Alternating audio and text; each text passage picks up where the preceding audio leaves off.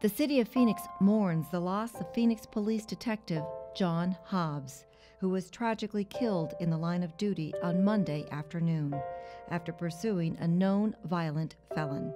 He was shot by the suspect. Detective Hobbs was part of the Major Offenders Bureau for 7 years.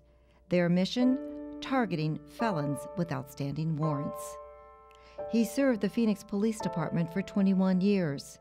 He was known for his big heart and big smile. He leaves behind a wife and 3 children.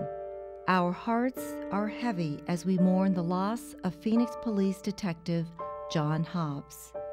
And our thoughts and prayers are with his family and all of our first responders who bravely serve our community.